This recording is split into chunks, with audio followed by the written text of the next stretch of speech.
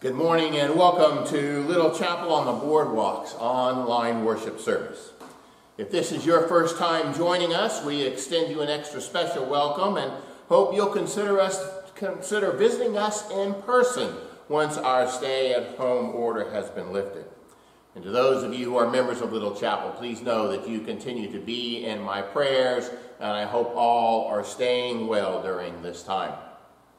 This morning we will be celebrating the sacrament of communion, so if you haven't yet prepared your elements, maybe while we are singing the opening hymn, you'll want to go and find something to use for bread and juice. Remember, what you use isn't important, as they are simply symbols of the body and blood of Christ. Now, for those of you who might be thinking, well, I will sneak away while Pat's preaching and get the elements, let me encourage you to get them before then. As most of you know, our session voted this past week to follow the recommendation of the Executive Committee of the Mission Cabinet of the Presbytery of Coastal Carolina, to not have any face-to-face gatherings, including worship, until May 17th. So we will continue with our online worship, at least until that date. And then we will keep you updated on when we might be able to again gather together here in our sanctuary. Also, just a reminder that if you are able to do so, I hope you'll continue to support Little Chapel financially. You can send in your offering by mail, or if you want to drop it off by the church office. I'm usually here every day, Monday through Friday, from 9 until noontime. As become our custom, we want to especially thank Gary Kahunsky for continuing to be our camera person, and to David Heinzman for providing us with our inspirational music. And today we have a special guest who will be helping with the music. Tom Sully is going to be playing his clarinet and saxophone as part of our worship experience today, and we appreciate Tom being here with us. Now let us prepare our hearts and minds as we worship together the risen Christ.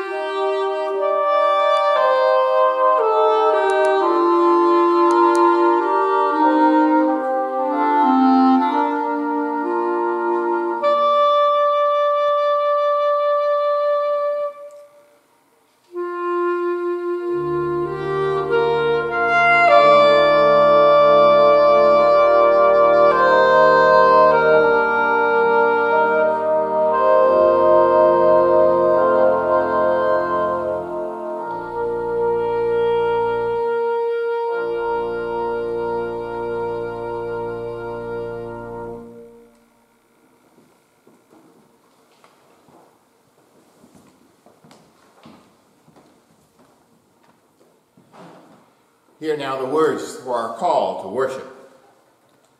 The Christian life is not so much a destination as a journey. The worship of God is not to be found solely in the gathering of his people in a building, nor in their acts of worship, or even in their faithful service. But true worship is found in sharing the moments wherever we might be when we sense God's presence, and in celebrating those moments together with joy. From your den, your living room, your kitchen table, your bedroom, your driveway, let us worship God. And we'll do so this morning by singing our opening hymn, I Come with Joy.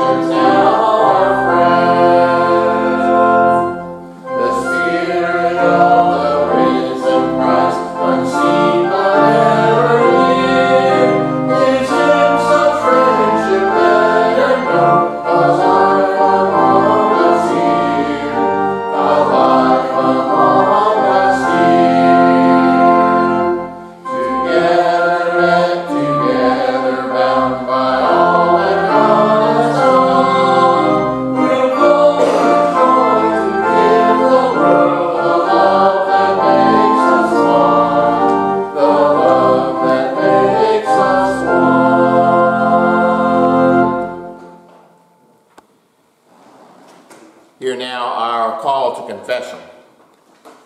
God's love and faithfulness is steadfast as he listens to us. Let us now confess our sin and need for God as we pray together. Gracious God of life and death, we confess that sometimes we are not alive to the possibilities you offer. In the midst of pain, unfairness, and fear, we find little reason for hope.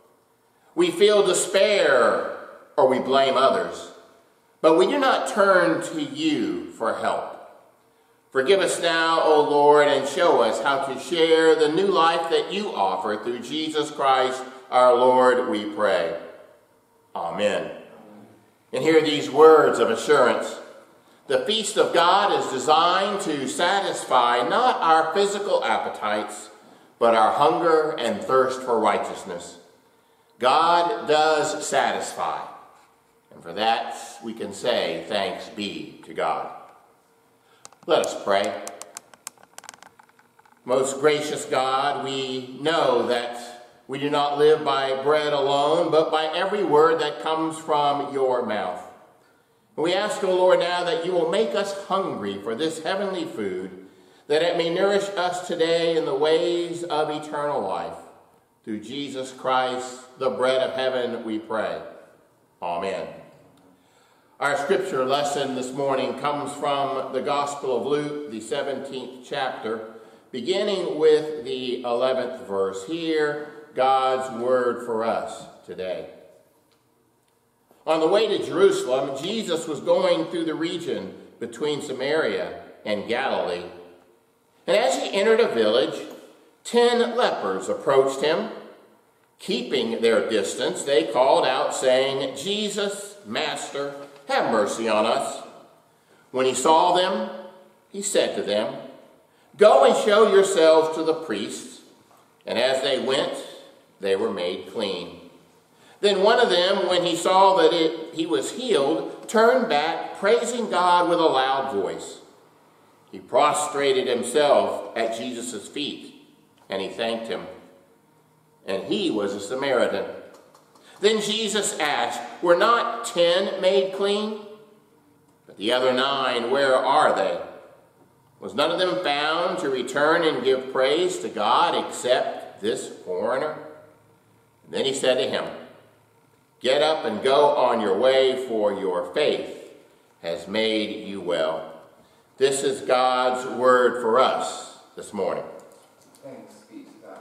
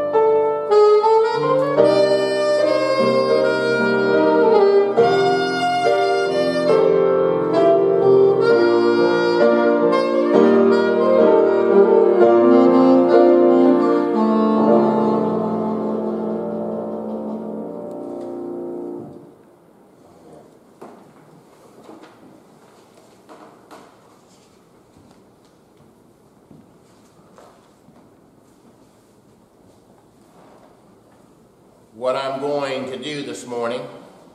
Every single seminary professor who is worth anything would flunk me. Normally, when you take a text, you are to take the text and bring out from the text what it has to say. You don't take a thought already and say, I'm going to go try and find a text that helps me prove what I'm going to say. Well, I'm doing that today. I'm using this text from the Gospel of Luke because it's the best example I can find about social distancing. And that's ultimately what we're going to talk about this morning. Without a doubt, some of the new buzzwords and phrases for 2020 are social distancing, masks, quarantine, testing, flattening the curve. It's impossible to turn on the TV and not have those words or phrases mentioned. It might just be from a commercial where they're talking about the coronavirus in some way, shape, or form. Or maybe the words are on the lips of newscasters or medical scientists or politicians. These words and phrases are part of our new vocabulary.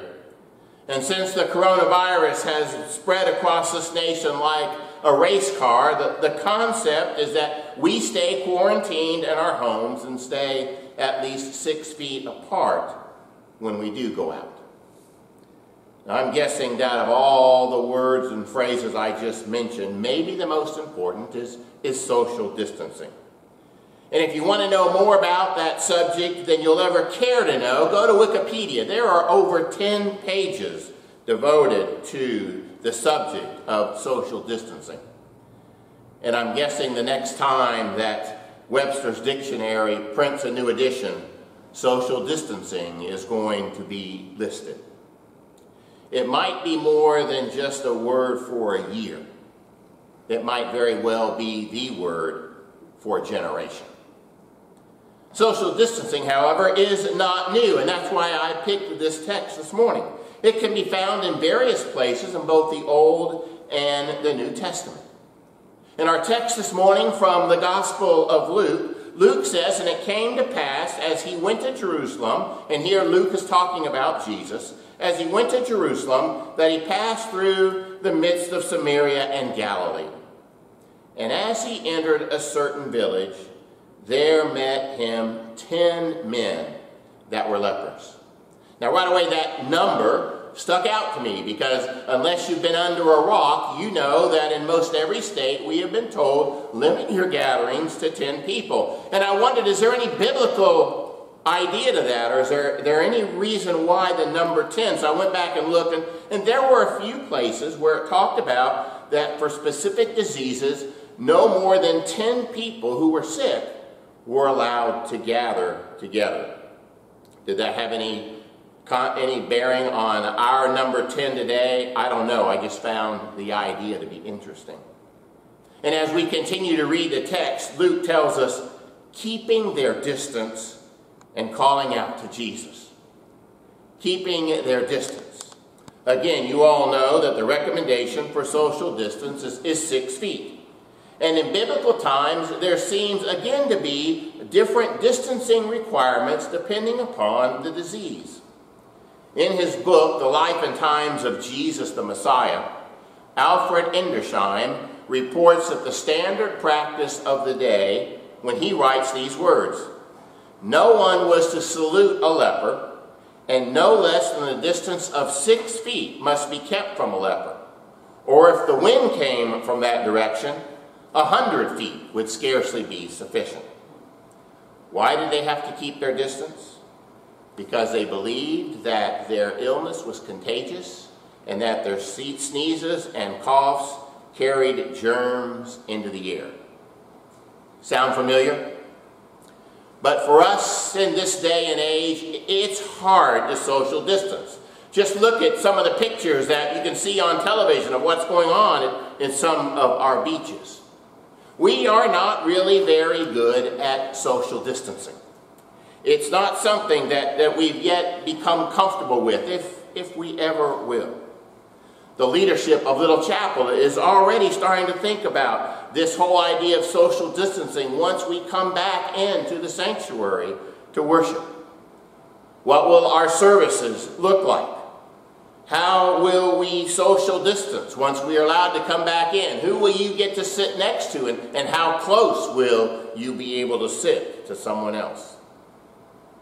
What will our worship service look like? Where will it happen? questions that we need to think about. Well, it seems to me that time itself moves in a little different direction when we are social distancing and staying away and staying in isolation. I've had some of you share with me how your days seem to drag on and on and on and on. You see, in normal life, practices and routines are our way of marking time. We get up, we shower, we put on our clothes, we dry our hair, some put on makeup. We do the morning coffee thing as we read the newspaper, and then the activities of the day begin. In the middle of the day, we stop and have lunch, and some who are more fortunate than others get a chance to take a nap. Then others keep working. And then there's supper, and for me, the rituals become watching the evening news. And then there are no meetings or any reason to have to come back to church. I spend more time watching television before going to bed. The way that we live, our rituals, our practices, they're important to us. Social distancing, quarantining changes all of that. When I first heard back in March that we were going to begin practicing social distancing, I wasn't sure if I was hearing things just right. Why is it that we've all decided that we were to practice social distancing? Why weren't we just going to social distance? Why were we going to practice doing it? For me, to think about the whole idea of practice meant, again, routine. Something that I did on a regular basis, like spiritual practices of prayer and meditation and devotional time. When I think about spiritual practices, I think about intentional acts whose rewards might not be tangible or immediately apparent, but whose patient, consistent observance eventually produces change. So in that context, maybe practicing is the right word for our distancing. For the practice of social distancing, we must be intentional, and we must believe that the change will result in saved lives. It might help us if we can think of social distancing, of self-isolation and quarantining as really a type of prayer. For all of us, when we follow the guidelines that have been set for us by the authorities and health professionals in this crisis, in a way we are practicing love. We are showing solidarity. And in a unique way, we are building relationships. The practice of social distancing should make us aware of how we are living as a part of Christ's body in the world, of how we are making the world a better place for those who inhabit it. There are a lot of questions that we should be asking ourselves as we practice social distancing, and maybe some of the questions can help us make the decisions that we have to make. How am I loving someone else by going out or staying home, or walking or staying 6 feet away, or moving in close? Could I be loving someone better by staying home? Could I be loving my neighbor better by calling them on Skype or simply talking with them on the phone rather than meeting them at the coffee shop? There is no fear in love. We're told that. We're told perfect love drives out fear. Reimagining social distancing and isolation as a practice of love, not an action driven by fear, can open our minds to what this new, temporary way of doing community might look like. I don't know about you, but as we have been told to not seek out in-person communities, I've been wondering a little about my place and what is my job? What am I to do while I can't go and visit someone in the nursing home or in the hospital or even in someone's own house? How do any of us love in a time of separation, knowing that God made his home in the world here among us in human flesh? How are we to be God's hands and feet in a world in which we must stay 6 feet away from our neighbor? If we cannot touch the wounds in Jesus' side, if we cannot even share in his Last Supper together as a community in the same room, how can we be sure that he moves among us at all? My simple answer is that we must believe in God's goodness, even if we can't see or touch it.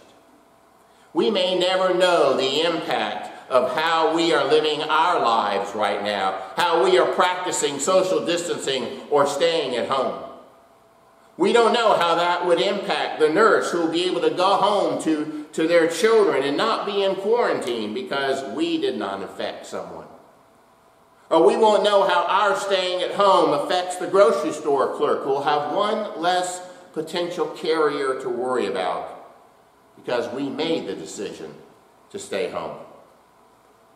This, at least, is what I must believe, even though I don't completely understand it. But such is the nature of our spiritual practices.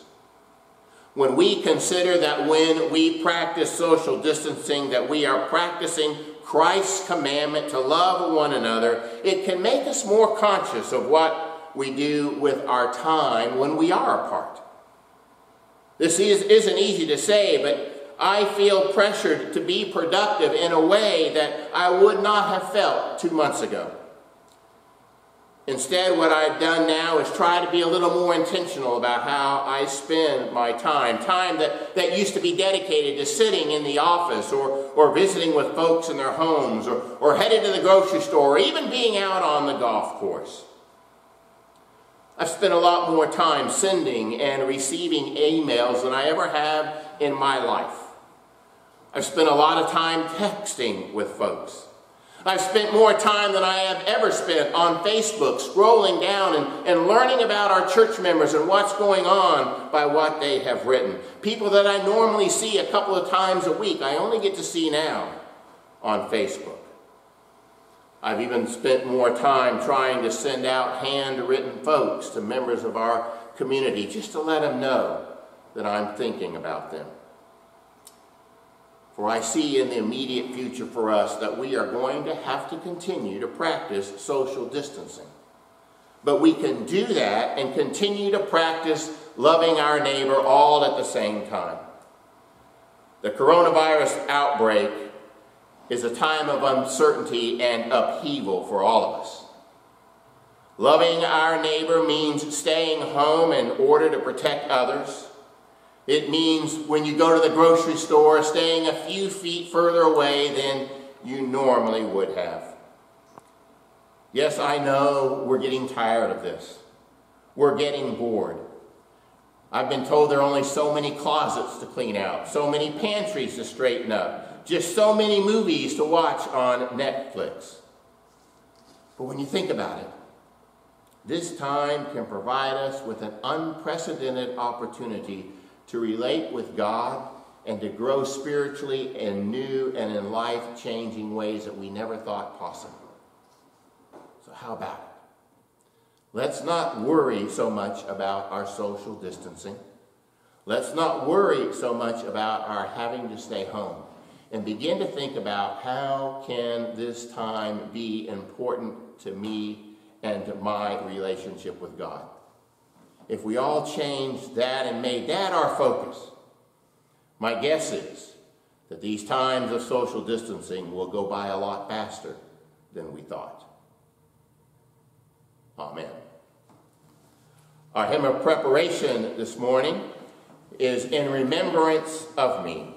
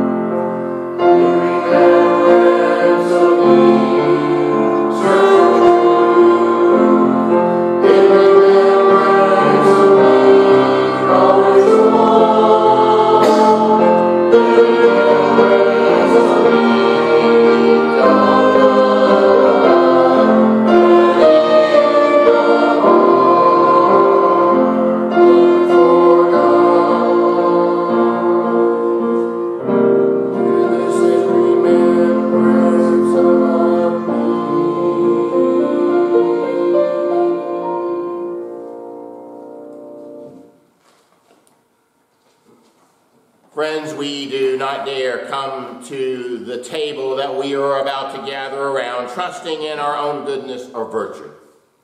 We come knowing that we need forgiveness and trusting God to grant it to us. We come because we are hungry for meaning and need to be fed. We come because we know that God will forgive and feed us. We come because we have been invited by Christ. We come as Christ's guests to the heavenly banquet. We come in remembrance, but much more in recalling the sacrifice of Christ for us, so that we are moved to Christ-like identification. We join this morning, not in a passive recollection of ancient signs, but in active reflection of the flesh and blood realities which these signs represent. Jesus will stand among us today as the host and celebrant, and you have been invited. Let us pray. Dear Lord, we dream of being together in community, but then in the waking hours we forget such hopes. Our dreams we call alien, our sister and brother we call stranger. And yet, O God, you call us by name. You not only call us, O God, but with arms outstretched as on a cross, you call us to yourself, and you name us your own people. So, Lord, with our arms outstretched, we now embrace new friends and forgotten dreams. The body broken and lifeblood poured transforms our fears, revives our visions. And so this morning, O God, we ask that you will renew us with your Spirit, that we may receive this mystery of your body, embracing its manifold gifts and needs, shouting an amen that resounds throughout our world. Lord, we make our prayer today in the name of the one who taught his disciples to pray together, saying, Our Father, who art in heaven, hallowed be thy name. Thy kingdom come, thy will be done, on earth as it is in heaven. Give us this day our daily bread, and forgive us our debts as we forgive our debtors. And lead us not into temptation, but deliver us from evil. For thine is the kingdom, and the power, and the glory forever. Amen.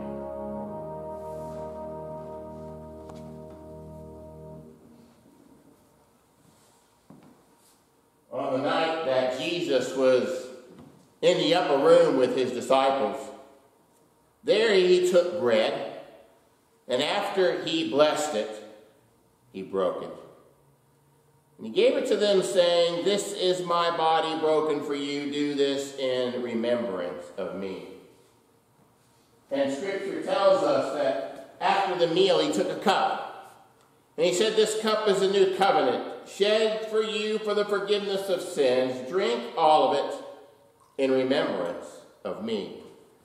And so now every time we come together as a community of faith and we eat from this bread and we drink from this cup, we are proclaiming again the saving grace of Jesus Christ, who is our Lord, and Savior.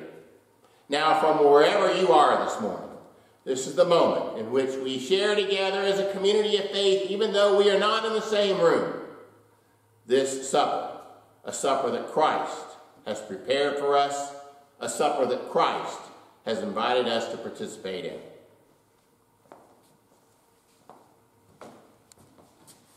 The body and blood of Jesus Christ.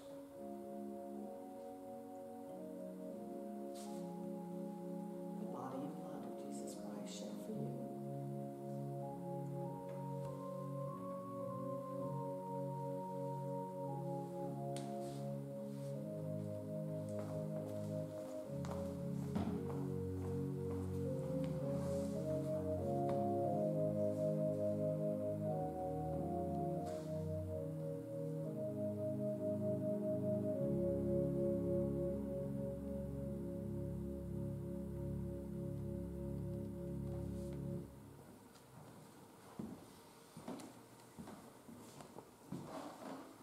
Let us pray.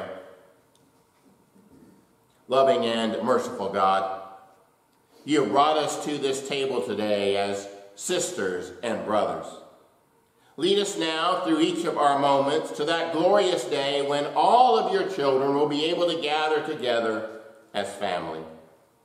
We make our prayer today in the name of Jesus Christ, who is our peace made flesh. Amen. Our closing hymn this morning is God Be With You Till We Meet Again.